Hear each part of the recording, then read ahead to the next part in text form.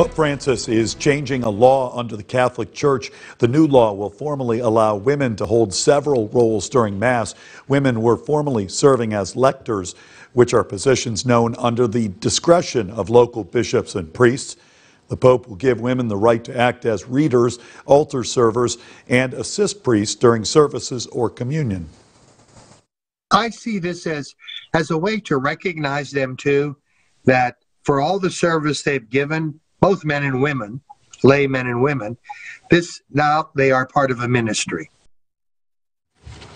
Bishop Persico says he would like to see more women formally take part in services in 2021.